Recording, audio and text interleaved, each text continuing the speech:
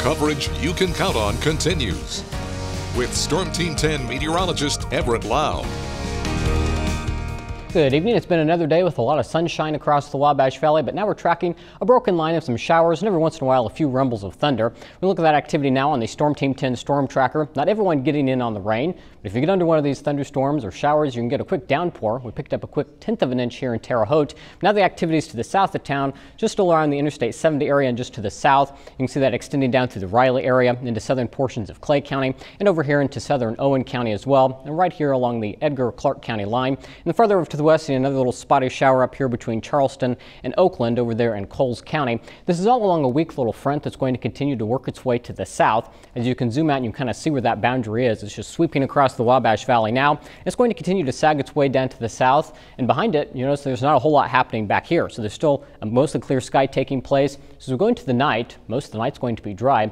Just have that chance of rain as we head through the rest of the evening. So if you've already seen the rain, probably won't see any more for the rest of the night. But if you're down here into Robinson, Olney, Vincennes, Lawrenceville, you could see some of these showers yet this evening. Now what's going to come behind this little line of some showers is going to be some even lower humidity. As we look at our dew point tracker, today we had dew points in the 60s, so still a little bit of moisture in the air. But by tomorrow, those numbers are going to be down in the 50s. So tomorrow we're going to be feeling even more comfortable. We'll see our dew points rise as we get into the middle part of the weekend. Saturday night, we have our next chance of rain, so that's why the dew points will be a little higher then.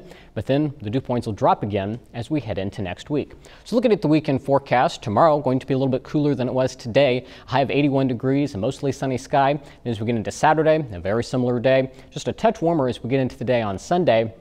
Most of the daytime should be dry for all three of these days. Again, that chance of rain is going to slide in here during the overnight hours on Saturday. So looking at Futurecast, it's doing a good job of showing that broken line of showers and a few thunderstorms that's going to continue to sag its way down to the south. So by 8 o'clock, you can still see it impacting southern parts of the News 10 viewing area. But by 11 o'clock, Futurecast has us drying out. The sky is going to clear. You'll be able to see the full sturgeon moon tonight. So that'll be a sight you can see in the sky. And going through the rest of the overnight hours, we'll keep that sky mostly clear. A breeze coming out of the north. It's going to set us up for a lot of sunshine as we get into our day on Friday. And we'll keep this going. A few more clouds could drift in here as we get into Friday afternoon, but really still sunshine going to be the rule of the day and more pleasant temperatures. That's going to take us right into the weekend here Saturday morning at 8. Still looking at lots of sunshine, and that's going to take us over the course of our weekend. So another great stretch of weather shaping up for us here in the Wabash Valley. Looking at the pollen forecast, it is going to remain in the medium category all the way through the weekend and into the first part of next week, still because of the grass pollens.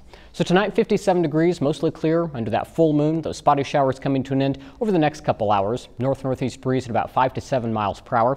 Then for tomorrow, 81 degrees, so a cooler and less humid day. Still lots of sunshine with that breeze still out of the north-northwest. And as we get into tomorrow night, another cool night with dropping into the upper 50s under a partly cloudy sky. The wind will become calm. And looking at the next 7 days, again, some scattered showers possible Saturday night, maybe into the very first part of Sunday. Then the sky will clear out, giving us lots of sunshine headed into next week with highs in the lower to middle 80s.